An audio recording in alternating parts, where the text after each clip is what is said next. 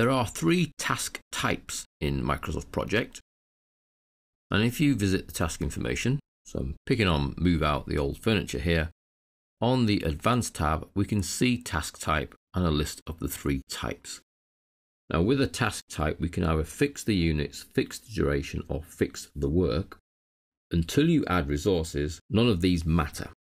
And the default is to fix the units. Effectively, in Microsoft Project, the amount of work required to carry out a task is equivalent to the number of units times the duration. And when we've entered our tasks to date, I just move that over, we've given the value for the duration. So moving out the old furniture, we've said will take 3 days. But that's not 3 days amount of work. That's the duration. Until we then start adding in some units of work, so someone to actually go and move out the old furniture, we don't know how much work is involved. So although they might take 3 days, that could be 9 days work if 3 people have to do it. Hopefully that makes sense, because it's the work that you pay for. We don't pay for 3 days duration, we pay for 3 days multiplied by however many people it takes during those 3 days to do the work. Now it might be that the duration is 3 days, but it only takes half a person, so one person working half of that time, because they're doing other things as well. In which case our work that we pay for is actually only 1.5 days, but the duration remains 3. Now, changing the task type only becomes a requirement once we start to assign some resources. So our default is fixed units. Okay, if you want to change that default, we go to File, Options, Schedule, and come down to this little section here that says Scheduling Options for this project. So that's the My Bedroom with Resources project, or all new projects. And we can change the default task type here from fixed units, which is the default, to fixed duration or fixed work. Now it's not really until you start experimenting and playing with the assignment that you would want to change these. So let's have a look at assigning some resources. So at the moment, move out old furniture is going to take 3 days. If I assign myself to do that, so that's 1 unit of me, so that's me working solidly for 3 days to move out the old furniture, then fine, no problem, I get assigned, me appears in the Gantt chart. I then subsequently go back and say, actually, it wasn't just me, I also need the decorator to give me a hand.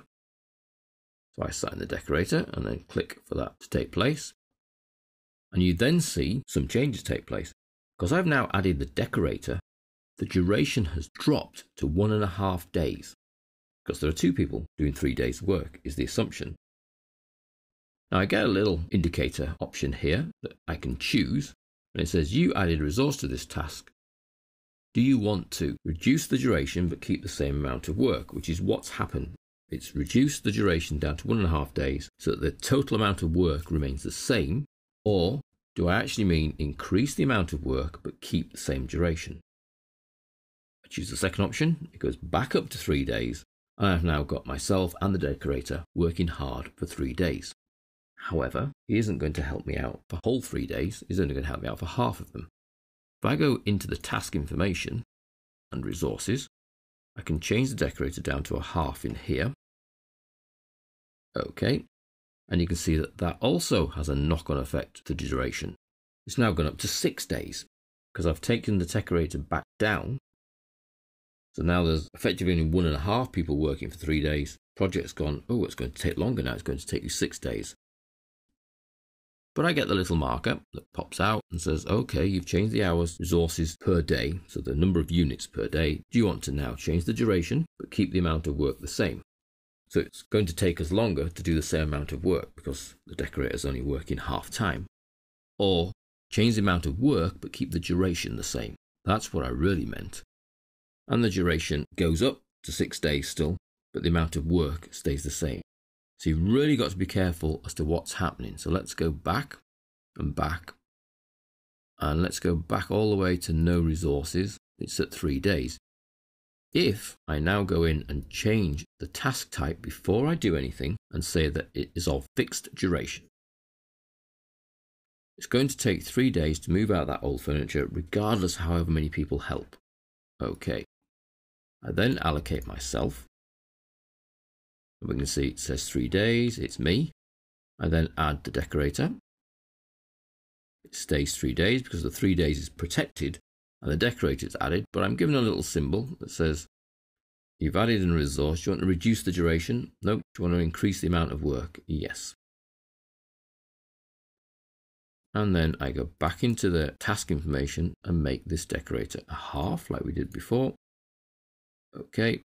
And you can see the 3 days this time has not shot up to 6 days. It's been totally protected by us changing the task type to fixed duration, so it cannot change the duration. Little drop down. It's changed the amount of work but kept the duration the same. That's fine, that's what I wanted. So it's only a problem after the initial allocation. When you assign your first set of resources, that's what Microsoft Project then takes on board and says, okay, you've said 2 people for 3 days. Great, I'm going to keep the 3 days. There's now 2 people. 2 times 3 is 6 days work. If you then subsequently make a change to the resources, even if it's accidental because the first one was a mistake, that's when Project then starts to recalculate. You can control that recalculation by fixing a portion of that calculation. So you can either fix the work, you can fix the units, or you can fix the duration. And you do that by changing the task type. Obviously, the task type has no play until you start to assign resources, and work resources at that. If you assign material resources, the material resource has no effect on the duration whatsoever. 100 tints of paint multiplied by whatever the paint unit cost is in your resource sheet. But as soon as you start to assign work resources, that's when this little area becomes applicable. So it's something to keep an eye on. Now, obviously, if Microsoft Project does change your duration or your work, you get those little yellow triangles to say, I've made this change, but did you actually mean this change? And gives you the option to make a change for a different part. If you take on board and keep an eye on the task types, then it will always make the right decision. But it's something just to keep an eye on when assigning multiple work resources subsequently to a project, because your project durations can suddenly start to go very, very long or very, very short if you haven't got the right amount in at the right stage.